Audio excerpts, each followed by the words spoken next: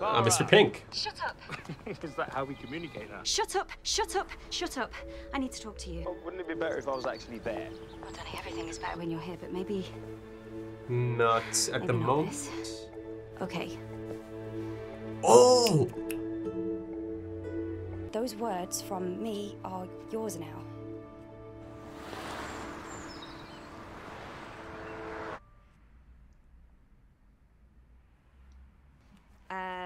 There's more, but that's... Danny? Okay, Danny, please speak to me. The impossible girl. I saw that. Something's going on here. Hello? Hello, is someone there? I'm so sorry. Oh. Okay, what are you sorry about? Could you please just pass the phone back to... Crossing the road. I found the phone. It must have just got thrown. I'm so sorry.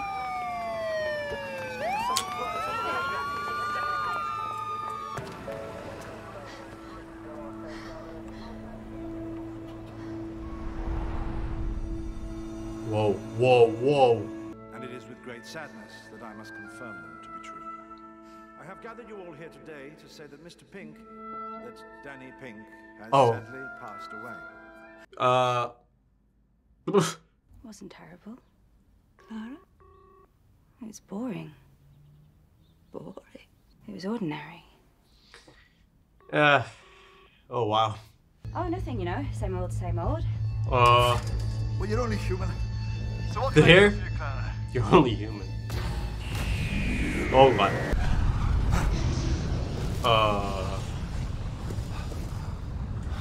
Okay. A volcano! Huh. I'm sorry. I've never seen an active volcano. Do you know one? Here's that sleep patch. Do you know what, Doctor? All of When it them? comes to taking control, you really are out of your depth. No. I'm not kidding, Doctor. No, you're right. I will do it. Clara, my Clara, I don't think you will. Clara, my Clara. She just realized. Why are you just standing there? Do you understand what I have just done? He can get in. Did you seriously think that was going to work on me? I allowed the whole scenario to play out just as you planned. So you can... I was curious about how far you would go. Oh, yeah. Go to hell. No, I think he means literally. Fair enough. You asked me what we're going to do. I told you. We're going to hell. Or wherever it is that people go when they die. If there is anywhere. Whatever it is, we're going to go there and we're going to find Danny. Funny that he thinks the afterlife is hell. Interesting, rather. Almost every culture in the universe has some concept Afterlife. of an afterlife. I always meant to have a look around. So he'll be there. See if I could find one. You're going to help me? Well, why wouldn't I help you? Guess what I just did? You betrayed me. You betrayed my trust. You betrayed our friendship. You betrayed everything that I've ever stood for. You let me down. Then why are you helping me? Do you think I care for you so little that betraying me would make a difference? Cut out the whining while you're at it. Ooh. We've got work to do. This is it, Clara, one of those moments. What moment? The darkest day. The blackest hour. You and I. I think I'm about to meet Missy again, or they're about to meet Missy. Danny Pink might be in that place. We're in a hurry. I don't deserve a friend like you. Clara, I'm terribly sorry, but I'm exactly what you deserve. Ask, where is Danny Pink now? Where is he now? The promised land, right? Okay.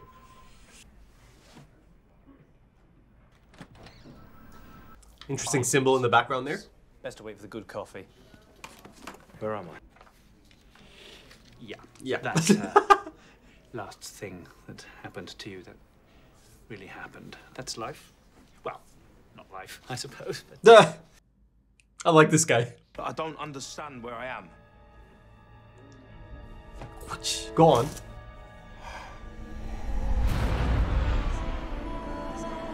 Whoa, whoa. Pace to die rich. Oh, it's the same symbol. The one from the wall. Oh, God. We've been working hard to find a better life for the deceased. Is that Missy? At 3W, Think so. afterlife means aftercare. We've come a long way. Oh. Hello. I hope you're well. How may I assist you with your death? Well, there is no immediate. Browsing. Yeah, browsing. Tongue-tied there. Take all the time you need. Well, you know, it's just an unexpected. A kiss?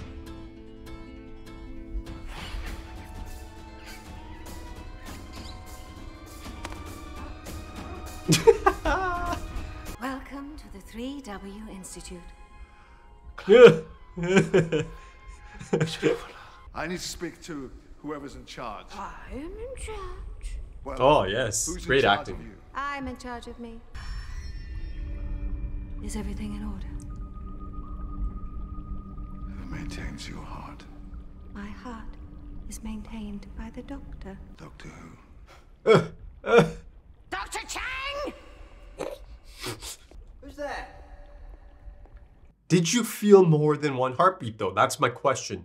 You can probably take your hand down now, Doctor. No, he might have felt...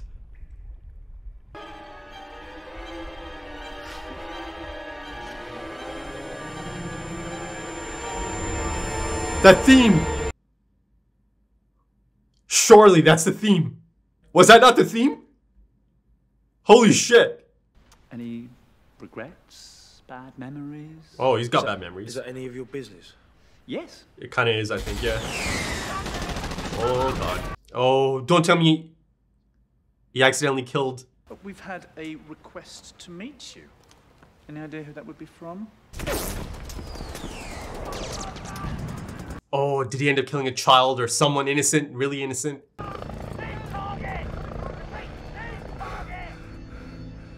Oh, no. Oh, it was... So, I guess you remember him? Yeah? I'm still thinking about that theme. That was the Master's theme. Or they used to play that theme around the time the Master was around. The specially engineered refraction index in the fluid so we can see the tank resident unimpeded by the support. Could it be? So each skeleton is inside something. I keep saying they should use this stuff in swimming pools. Why? Think about it. I am thinking about it. Why? Doesn't matter. Yeah. I swear, if that ends up being the Master... He believed it was a telepathic communication from the dead. Why? Was he an idiot? He was able to isolate some of the voices, hear what they were saying. So, an idiot then? Shut up, Doctor. I just caught on to that. Don't cremate me! There is one simple, horrible possibility that has never occurred to anyone throughout human history. Oh. Don't say it. The dead remain conscious. The dead Jeez. are fully aware of everything that is happening to them. I mean, I tell you, that could be incredible if that does end up being the Master. That could be an incredible return. Skeptical and critical. Remember, be strong, even if it breaks your heart. Inquisitive. License should be okay. I feel like I'm missing something obvious. Ah! Cyberman. Your welcome droid has developed a fault. That's not a droid. That's my boss. Yeah. You know, I might have been guilty of just a teensy little forbid. The nervosphere. You know, it's ever so funny. The people that live inside that think they've gone to heaven. I better take, what is it? That's a matrix data slice. Mmm. Hard drive. Ah. Technology. Imagine you could upload dying minds to that. There it is. So it is similar. Rearrange them. Get rid of all those boring emotions. Ready to be re-downloaded. How did you get hold of Time Lord technology? Who are you? You know who I am. Oh my god, it I is. told you. You felt it. 2 hearts. 2 beats. Surely you did. Time Lord. Oh god, that's insane. Didn't you realize where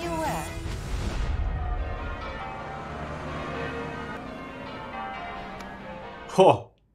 Whatever it takes, I will be with you again, I swear. No, you won't. You are not coming here. Yeah, Stop maybe. anything in the world as soon as I know it's you. Just press this. Great photography in this episode. A lot of fantastic, memorable shots. The strategic weakness of the human race. The dead outnumber the living. Who are you? Oh, you know. You know. I know. Who's Missy? Please try to keep up. Short for mistress. Well, couldn't very well keep calling myself the master. No. Yeah. That's fantastic. That's brilliant. I love it. Okay, episode 11. Yeah. You know, I've got to say, that was quite the enjoyable part one of a two-parter. And it's good to see the two-parters come back into the fold. But also, that being said, since it is a two-parter, you kind of have to go back to that mode of, okay, let me kind of hold off on passing judgment just yet, because it's essentially just half the story at this point, right? But of course, you could still explore quite a bit in this first episode. I mean, it feels like it is kind of leaning into that formula of the characters finding out just enough about the situation, right? I mean, of course, there's some big moments, big revelations. I'd say, you know, one of my really, really favorite moments kind of came out of this episode, right? Exciting moment. I'll get into it, but you know, the characters kind of get themselves into a situation that's just impossible enough, right?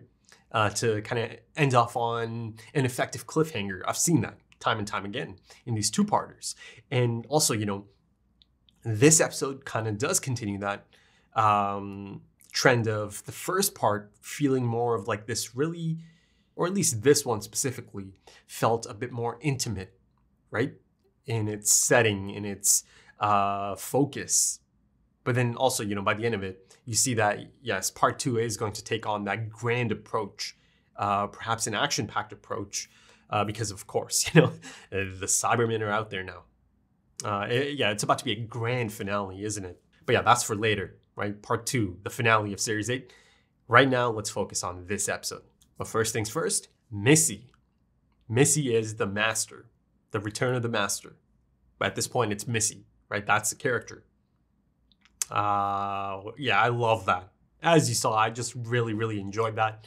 Now, of course, you know, I think I kind of had it figured out by the midpoint. And the thing is, they are giving you a lot of clues at this point, right? I don't think they're hoping that people are completely clueless right by the end of it and really get hit, really get blindsided by the big moment at the end. Listen, that being said, I'm sure plenty of people still didn't really know that it is Missy. It is the master. But yeah, there's enough there to put it together a bit earlier, a bit before the actual official reveal of it, right? In the end. I mean, listen, the moment I heard that theme, and it is a different arrangement of it, but there's enough there that us as the audience can pick up on it. I mean, I picked up on it.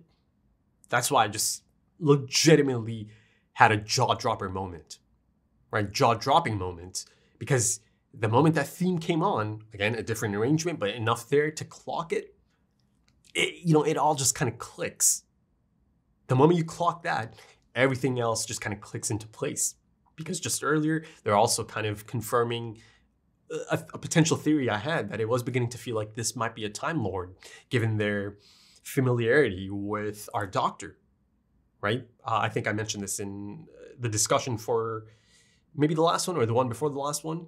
It was maybe 2 episodes ago at this point, that it's really starting to feel like this is a new Time Lord. So I was on the right track, but I did not think that it could be the Master. I just kind of thought it's going to be a new Time Lord. Maybe not new for the Doctor, but new for us, the audience. But that moment, that theme kicks in. Man, I just felt this jolt. I really felt this jolt, right? But they're clever about it, right? It's a different arrangement. There's just enough there in it that you can, right? Again, if you pay attention to the score a lot. I do adore the score of this show quite a bit. Murray Gold, sensational, phenomenal. So a lot of these themes really get stuck in my head, right? Of course, they also lean into the cyberpunk.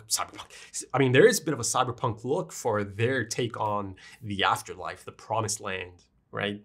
More on that later, but the Cybermen theme also kicked in. I mean, the moment those doors close and you see the eyes and the theme kick in, I mean, I'm sure everyone knew at that point, okay, Cybermen. Hell, I think in that moment, they shouldn't have given us the theme, the Cybermen theme. I think the doors is enough. That would have been enough, I think. Because, the shot itself really focuses on it as it closes, right? And it's the symbol. It's a symbol that I did find quite intriguing, but I didn't link it to the Cyberman eye, the eye socket. And of course, it looks like a tear, doesn't it? That's always been the case. And there's a moment as Danny Pink is really quite emotional, really quite torn up about it all. And, the tears, it kind of holds there, doesn't it? I mean, the tear looked really fake. I mean, it's not his actual tear, but it looked like a Cyberman, right? Or the eye socket of a Cyberman, right? That tear that kind of holds there. So yeah, I thought that was really quite noticeable as well. But yeah, I like it anytime they give the audience these kind of things to latch onto, Easter eggs, hints that anyone who's really kind of in tune with the things they're watching and listening to are going to pick up on these things. But yeah, going back to Missy, I'm a fan, big fan, really quite enjoyable, that character, and that actress, Michelle Gomez. I saw in the comments, one of the comment sections for past episodes. Yes, big fan. I just love their portrayal of, or her portrayal of Missy. Really quite engaging. A lot of screen presence, a lot of great chemistry already even. I mean, Capaldi and Gomez already have quite a bit of chemistry on screen, don't they? I love it. But yeah, now everything just kind of clicks.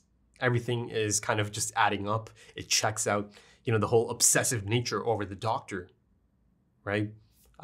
Set up all the way back in episode 1 of this era of series 8.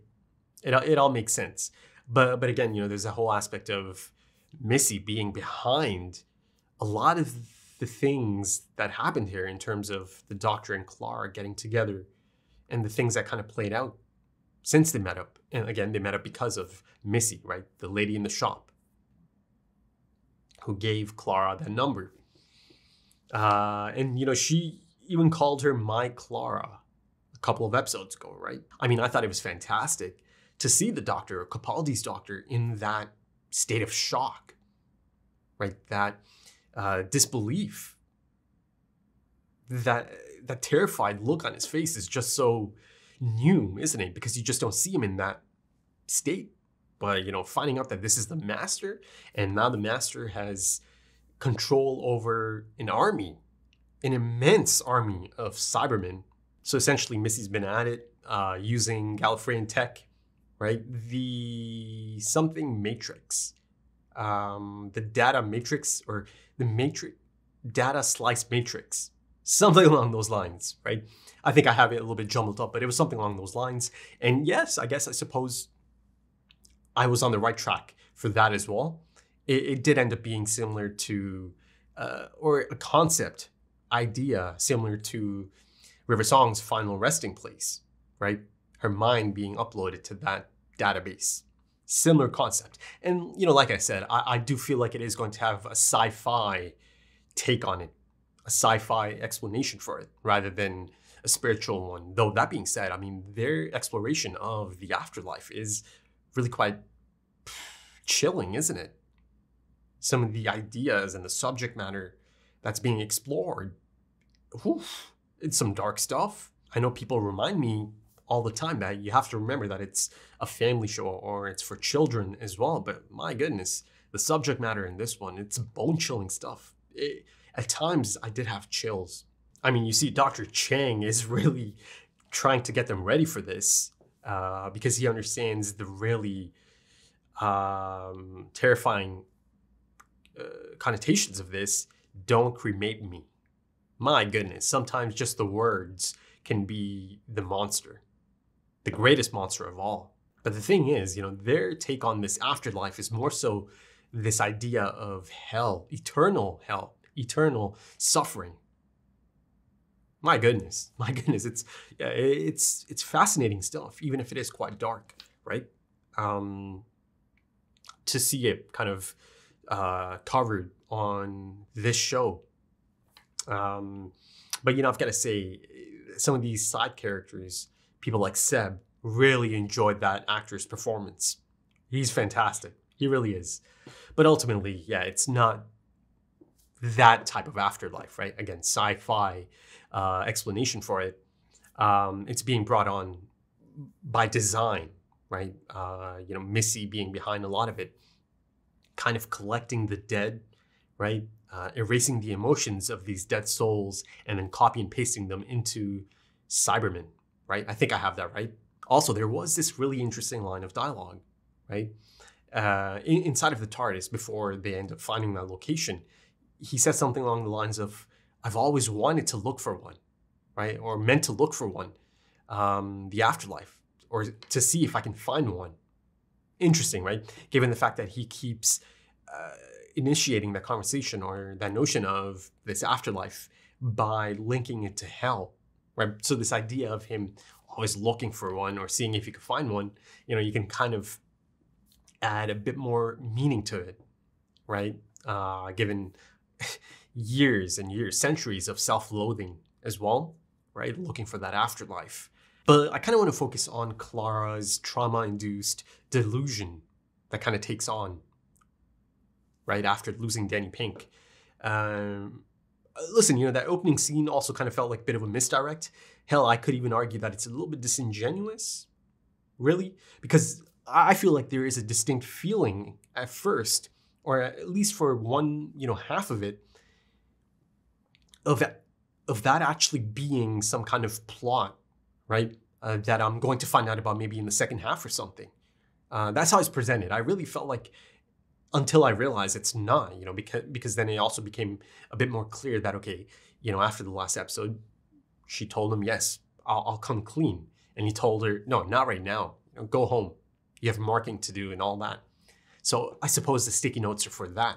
But the way it's presented, the score and the camera angles and some of the things it's focusing on, the impossible girl coming into play as well, or coming into focus, I felt that it was a bit of a misdirect as well. Right? But ultimately, she laid it all out. These are all the things that she's been hiding from it. There's just so much of it, right? It's like a visual depiction of the things that she hasn't shared, right? So on one end, it's a little bit effective as well, for sure, to see it kind of laid out in that manner. All the things that Danny Pink does not know about her. But then also it felt like, yeah, it was trying to be a little bit clever in its presentation, right? Because there was this sense of desperation that maybe this is the final time she'll get to speak to Danny Pink, that she might not get another chance, and that she's against the clock or something. Her delivery, something about that delivery just made it feel like that as well. But yeah, going back to the trauma-induced delusion aspect of it, you see that she's in shock. She is just checked out. I mean, one of the standout moments, and I think you have to give Jenna Coleman a lot of credit because there's some fantastic acting on display, and she is carrying a lot of that because there's not much time allocated to that aspect of it, the loss of Danny Pink, because I suppose there's just so much other stuff to get to. But I think she kind of carries that and she sells it, right? She's in shock about it. Her grandma tells her or implores her to let it all out. Cry. Let it go. Let go of it. But again, like I said, she's just checked out. There's nothing there at the moment. She's not feeling anything. She's quite detached from it all. But also, I think there's a bit of commentary there about her lifestyle, right? I believe she called it boring. Yes, of course, she wasn't quite all there, and later she did kind of snap out of it. And once she does snap out of it, oh, it hits her. It hits her. She could not believe her actions. She could not believe that she essentially extorts the doctor and tries to force him into helping her, right? Even though she ultimately deep down knows, yeah, it's impossible, right? That's the whole reason she has to take that approach. And the doctor tells her this much as well, right? The harsh truth of that situation. But quickly going back to finish my point about Clara telling Grandma that Danny Pink's death was boring. I felt like it was more of like a reminder, or it served as a reminder, heartbreaking reminder about the psychological dangers of traveling with the doctor, losing or potentially beginning to lose one's humanity. I think it was kind of on display here, right? That she was a little bit desensitized to it. Of course, it hits her like a truck later once she kind of comes to out of that state, right, that she was in. Again, she was in shock. Listen, I can totally see how this scene could really annoy a lot of people. I'm sure it annoyed a lot of people. Clara's actions, I mean, the doctor makes it clear, yeah, you betrayed me. You betrayed my trust, our friendship, all of that. And Clara understands. Once she's cognizant, she understands. Yeah, so much so that she felt that he's actually telling her, go to hell, get out of here. It's done. This is over. She accepted it. I think she said, fair enough, right? But of course, in true doctor fashion, go to hell means, yeah, let's literally try to go to hell and back again for our friends, for our loved ones. So yeah, on one end, she certainly takes it to the extreme. She almost out-doctors, or she does out-doctor the doctor. Like I said, extorts the doctor, right? She didn't know it was a dream state. It was almost kind of like a lucid dream, essentially, and the doctor lets it play out, right? But ultimately, I think you see that the doctor's unconditional devotion, perhaps the unconditional friendship, is on display. There's a stunning line of dialogue, one of the best of the Peter Capaldi era so far. Do you think I care for you so little that betraying me could make a difference? Right? My goodness, that's beautiful. That is just a fantastic line of dialogue. Impactful, so impactful. And, I think once again at that moment, if you look at Jenna Coleman's acting, that look of despair, just that she's had a rough time of it, even though it wasn't kind of depicted on screen. Again, time issues, I suppose, because there's only so much you can allocate to that aspect of it. But I think her acting, and of course you have to give a bit of credit to the makeup department as well. They really gave her that look, that she's been out of it for some time now, days at this point. And I love that one transition. I mean, it kind of threw me for a loop initially. I thought there was some timey-wimey stuff going on, but no. It was just her running to the scene of his death. And then, it kind of transitions to just another mundane day in life. It was just as simple as that. He died, and then it just moved on. Everything else just keeps moving. And that might have been one of the reasons she kind of felt that it was so boring, his death, right? Again, she wasn't all there at that moment. I think a lot of it you have to kind of associate with her being in shock. I think it was good that they focus on that, to focus on those human emotions. But yeah, I just felt that she really sold that drained look. And she was in shock the moment she realized the doctor is still open to helping her because she's a friend. And listen, I'm sure the doctor might have been hurt at that point, that she looks at him in that manner, or she thinks that she would have to extort him to get him to do something, to force him to do something, right? Take it to that extreme, because at the end of the day, he was going to help her anyways.